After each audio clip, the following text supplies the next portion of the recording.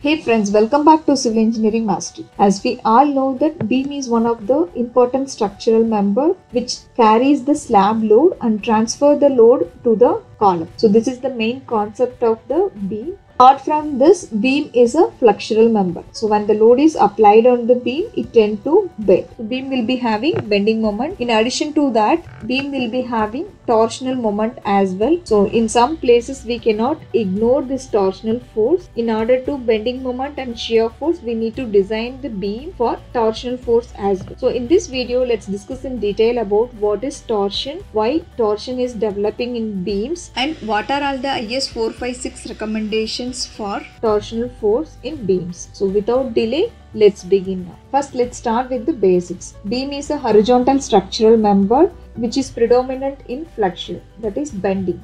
When the load is applied on the beam, it tends to bend like this. So this is the bending behavior of the beam. In addition to the bending moment, there will be a force that is called shear force which will be developed in beam. So we provide longitudinal reinforcement in order to resist the bending moment, or we can also call it as a main reinforcement.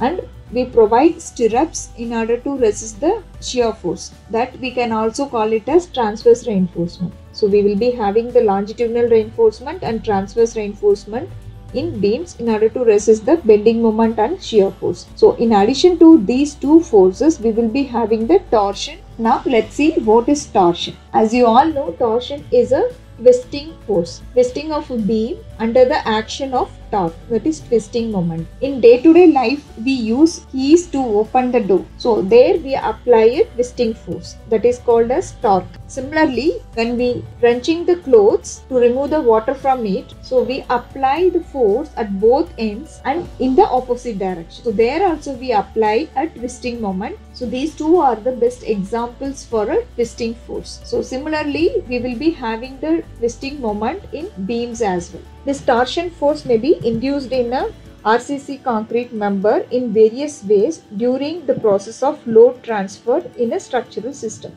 The torsion will be developed in a structural member when it is subjected to a twisting force. And beams, when fixed or connected monolithically to column at either end, can experience torsion. Next, let's discuss about why the torsion forces are developed in beams. When the point of application of shear loads do not coincide with the shear center of the beam section, in that case, the twisting force will develop in beams. In addition to bending moment, we will be having the twisting moment as well. For example, when the beam is transversely loaded, then the resultant forces passes through the longitudinal shear center of the beam. So in that case, there will not be any twisting moment. The beam only tend to bend. There will not be any twisting moment. If the resultant forces are passing away from the shear center of the longitudinal axis of the beam, then the beam tend to get the twisting moment as well in addition to the bending moment. Here we can have an example of the twisting moment. So in this cantilever slab,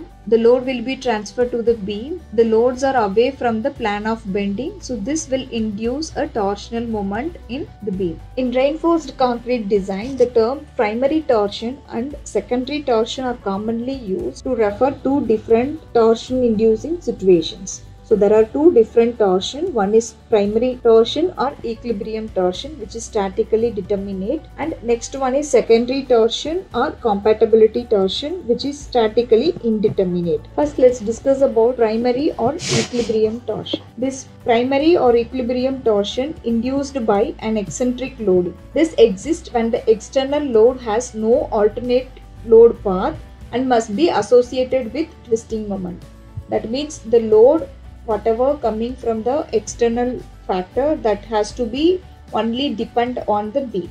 That will not be having any alternative path. So that will create a twisting moment. That is called a primary torsion. So this is statically determinate. So this we cannot ignore. This is very, very important one. This primary torsion we cannot ignore or release. It is necessary to consider the primary torsion in the design. This primary torsion is independent of torsional stiffness of the member. So when we get the primary torsion in the structural member, the member has to be designed for the full torsion which is transmitted by the member to the support. So this primary torsion will be mainly induced in beams curved in plan and subjected to gravity load, and in beams where the transverse loads are eccentric with respect to the shear center of the cross section. Now let's look into the example for primary or equilibrium torsion. Cantilever slab supported by a beam without back anchorage. So as you can see here, the cantilever slab is supported by this beam. The beam will not be having any back support, like the slab is only supported by the beam. So the slab reinforcement cannot be extended to the supporting slab, which is the back anchorage. So in this case, the twisting moment will be developed in beam, which cannot be ignored. Since the cantilever slab has no back anchorage, so the twisting moment has to be considered while designing the beam. So as we have discussed before, the cantilever slab has no alternative load path. That means the cantilever slab will not be having any anchorage, back anchorage. So the cantilever slab has to only depend on the beam. Beam is the primary support for this cantilever slab. So it has no alternative load path. So in this case, we need to consider the torsional moment while designing the beam. So in addition to the bending moment and shear force, we need to consider the torsional moment as well in the design of the beam. Next, let's discuss about the secondary or compatibility torsion. As the name suggests, this type of torsion induced in a structural member as a secondary effect by rotation applied at one or more points along the length of the member through interconnected member rather than by directly applied loads on it. So instead of directly applying load through other members, the loads will be applied on the member. So the twisting moments induced or directly depend on the torsional stiffness of the member. This is statically indeterminate. The example is cantilever with back anchorage. As we have seen in the primary torsion, cantilever without back anchorage is the best example for primary torsion, and for secondary torsion, cantilever with back anchorage. So in that case, we can ignore this kind of secondary torsion, and along with this, we will be having another example, that is the secondary beam. The secondary beam will be supported by the primary beam, that is the spandrel beam. Primary spandrel beam. So that is also one best example for the secondary or compatibility torsion. As per the IS code specification, in statically indeterminate structure, the torsional restraints are redundant, and releasing such redundant restraints will eliminate the secondary torsion. Next, let's look into the IS code recommendations. In class 41, it says the limit state of collapse torsion. In general, it is given as where torsion is required to maintain equilibrium, members shall be designed for torsion in accordance with 41.2, 41.3 and 41.4. These are all the classes. However, for such indeterminate structure where torsion can be eliminated by releasing redundant restraints. So this is what we have discussed as a secondary torsion. For such indeterminate structure where torsion can be eliminated by releasing redundant restraints, no specific design for torsion is necessary provided torsional stiffness is neglected in calculation of internal forces. Adequate control of any torsional cracking is provided by the shear reinforcement as per class 40. So class 40 is for the shear reinforcement calculation. So if we have provided the shear reinforcement as per class number 40, then we can neglect the torsional stiffness. And here it is given as design rules laid down in 41.3 and 41.4 shall apply to beams of solid rectangular section. However, these classes may also be applied to flanged beams as well. So by substituting BW for B, in which case they are generally conservative. Next, critical section. Section located less than a distance D from the face of the support may be designed for same torsion as computed at a distance D, where D is the effective depth. Next, equivalent shear. Equivalent shear VE shall be calculated from the following formula.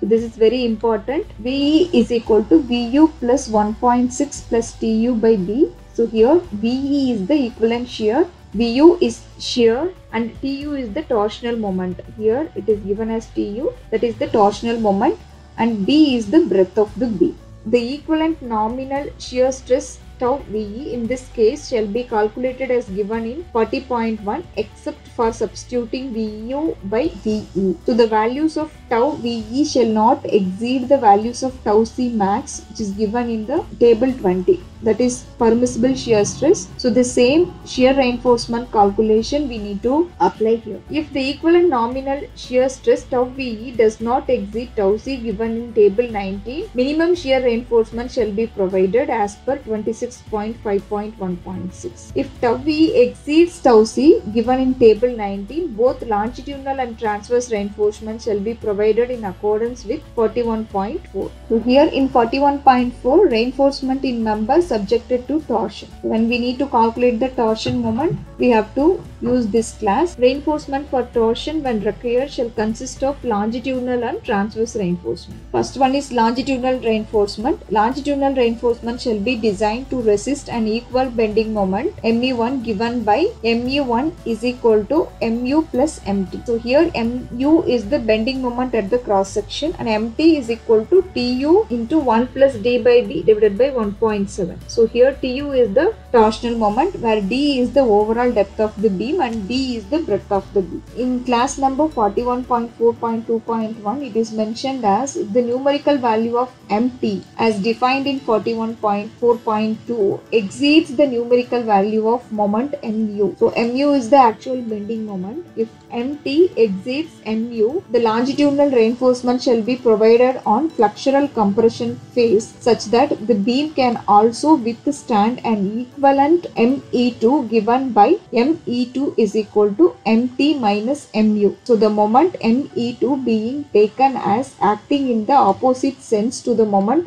mu. Next, in class number 41.4.3, transverse reinforcement calculation is given. So two-legged closed hoops enclosing the corner longitudinal bar shall have an area of cross section ASB that is given by TUSV divided by B1 D1 0.87 Fy plus VUSV divided by 2.5 D1 into 0.87 Fy. So but the total transverse reinforcement shall not be less than tau VE minus tau C into B into SV divided by 0.87 Fy. So here the abbreviations are given. That's all about IS-456 recommendations about torsion. So friends, I hope you all like this video. Please do comment in the comment box if you have any queries. Your comments are always welcome. If you like the content, hit the like button. Also share it with your friends and don't forget to subscribe the channel for more videos. Thank you for watching.